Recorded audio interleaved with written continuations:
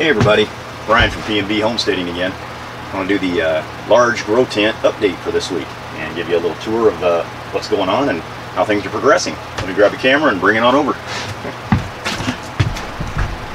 Okay, so you remember last week we had the issue of the water piling up down here in this one container, the concrete mixing trays that I'm using for underneath my grow bags. And what I did is I took my little water shutoff valve, I put one of those in my drip line here and I shut that off. And you can see the water has gone down significantly in there. So it's starting to dry up. And then this week I'll probably turn that back on and let it start having more water. That way I can get that metered out to where it's not going to fill up and have that standing water like it was. But the tomato plants, they don't seem to be harmed in any way, and they seem to be growing really well. As you can see, there's a lot of fruit set, down there. And also on here, and we got a lot of fruit buds, flowers set here. There's some more, another tomato back there. So by the time we get into our colder months and we're running out of tomatoes, we're going to have plenty coming in here through the grow tent. As you can see, there's plenty to harvest back in here, back in there, and even on this older plant. So here's the new one that's coming up and binding up. It's doing really well. It's already reached the bottom of the lights, and I think I'm going to have to take these lights and actually do something like I did in the salad bar LED and move them completely up to the top. That way I can use the get rid of those hangers, because I just don't like those hangers. Those things just are, I guess if you have plants that are going to grow and stay down below 4 feet or 6 feet, but tomatoes, they like to grow a little taller. So I'm going to be eliminating those hanging things. I wish they did have a hanging kit that was a little tighter, closer to the actual base of the light, so you can control your height a little easier. Anyway, I don't want to complain. Let's take a look at the spinach. You can see it's really coming along, and I've noticed that a lot of this stuff is, it hasn't grown a whole lot, but it's already starting to bolt and put on seed heads. So I think this tent may be a little too hot for this spinach. So what I'll probably end up doing is, I'll rotate these out, and then I'll put them inside the cooler tent, because I like to run it a little hotter for the tomato plants. But I don't think the lettuce greens are gonna, or the spinach greens in particular, are gonna do too well in here. So it's just a a trial thing. Just wanted to see if I can get it to grow in here, and there may be something else I can switch in. Because you can take a look at this basil. Let me rotate this camera down a little bit so you guys can kind of see the actual height of these guys. There's the base of the tray right there. You can see these guys are this tall. They're at least 18 inches, some of them. They're as high as that sunflower back over there. They're getting to that top.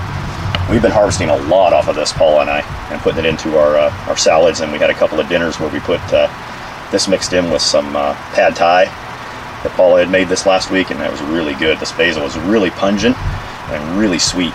So we're really happy with this basil. We've got the we got the two types in here. We've got the Genovese basil, and I cannot remember what the other one was now. The tags are buried back so far in there. But one of our other basil videos has the earlier on when we seeded these, it has them on there. I think sweet leaf basil, something like that. But and you can see back here, this tomato plant really has got a lot of fruit set back on there.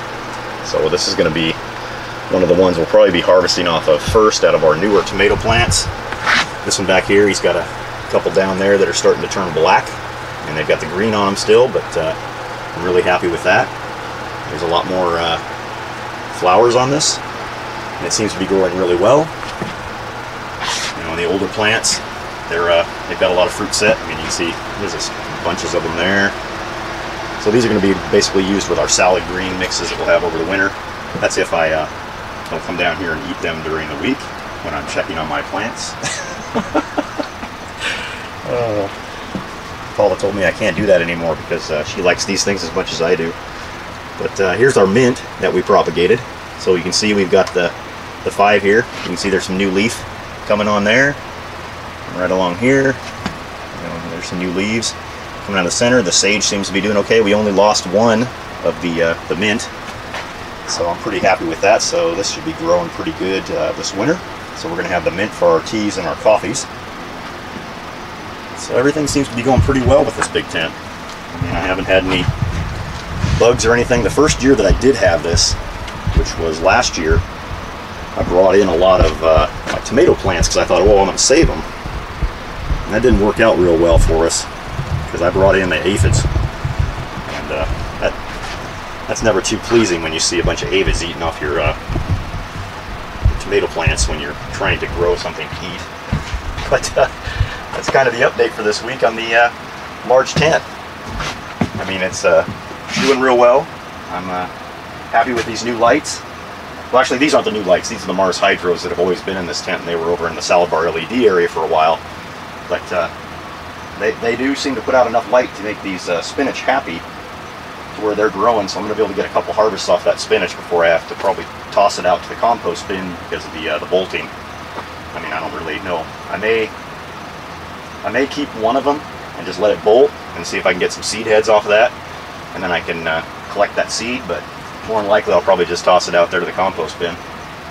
And the poinsettia, you can see it's doing real well. Got a lot of new growth in here. I put some organic fertilizer, I put the compost tea in there, and it seems to like that when I dilute it down 50-50. So another couple months this will be up in our living room, sitting on the table for Christmas. Okay, well, this has been Brian from PNB Homesteading. I'll talk to you guys again. All right, bye.